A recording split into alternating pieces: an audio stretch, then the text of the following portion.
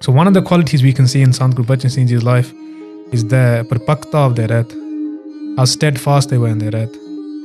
Once when they were doing Ishnan, Sant Giani Gurbachan Singh Ji used to wear quite a large Siri Sahib. When they were doing Ishnan, they would swap that for just a slightly smaller Siri Sahib which would fit on their dastar. Anji. Also, Sant Kartar Singh Ji actually tell this in their katha, that duration of maybe like 1 second, that much time when we were swapping the Siri Sahibs, Sant Gurbachan Singh Ji had no Siri Sahib in contact with their body.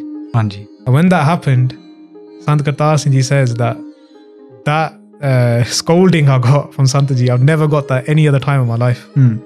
That shows that how much Sant Gurbachan Singh Ji had prem with their Rehat. Right at that time, Sant Giani Gurbachan Singh Ji, they put their Siri Sahib on and they went towards the darbar and they called 5 Singhs and said, Huni minu tankha lao. Tankha is whenever we make any digression in the Rehat, then if it's a Bajjar Karet, we go to the Panj Pyare. Anji. Bajjar means a very big mistake. We go to the Panj Pyare and we tell them our mistake, and then they give us a seva, or they give us a certain amount of bani to read. And when it's something like a Siri Sahib, which gets separate from our body for any reason, the Panj Pyare say you don't need to go to Panj Singh. Anji. Right? You just need to do ardas by yourself in Japji Sahib. But Sant Giani Gurbachan Singh Ji has so much dridta in their Rehat that they called Panj Singhs at that very moment. They said, do ardas for me, that for 1 second that Siri Sahib wasn't on my body. Also the Panj Singhs, they said to Mahapurush, eta bahut choti gall hai, tusi inna apne man te na lao. But Mahapurush kende no, that this I have to get ardas done by Panj Singh. The Panj Singh at that time, they did ardas, and then Mahapurush said, give me a tankha. Give me like we say punishment, but tankha isn't really a punishment. It's like it's a blessing really to be able to read Bani and to do seva.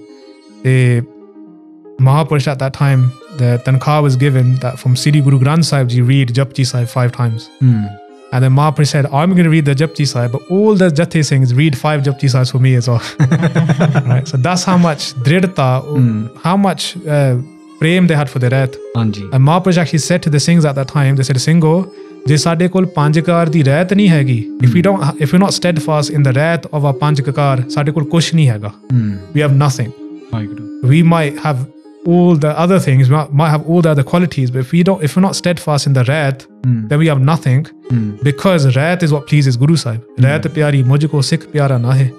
And in Sant Gurbachan Singh Ji's life, the aim of their life, we said this before, it was pleasing Guru Gobind Singh Ji. And if Maharaj isn't happy, then Mahaprabhu said, I've got nothing. Mere ko kuch nahi hega, sade kol kuch nahi hega, we've got nothing.